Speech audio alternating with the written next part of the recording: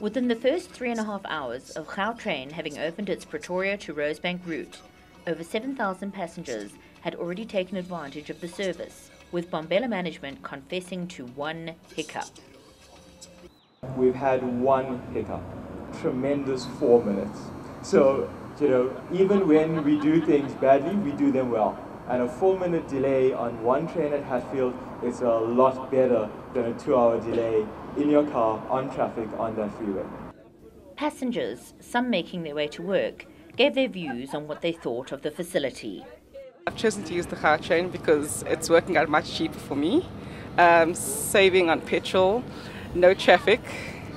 No, for me it was a beautiful experience, and it's very quick as well, convenient, cheap, and you know what, I must say in Marlborough the experience was beautiful because there was no glitch or anything. I actually am going to be using the Gautrain on a regular basis. I do work in Hatfield, living in Sandton, so I will be doing it 6 times a week. Much quicker to get to work, and yeah, I'll be early for work for once. It is saving me time and travelling on the highway, and my little car doesn't really suffer as much now, so yeah, and so far it's been really good, We as a government are determined to make Gautrain the transport mode of choice for our people. In the past, people would say, we can't use public transport because it's unreliable, it's unsafe, it's unclean.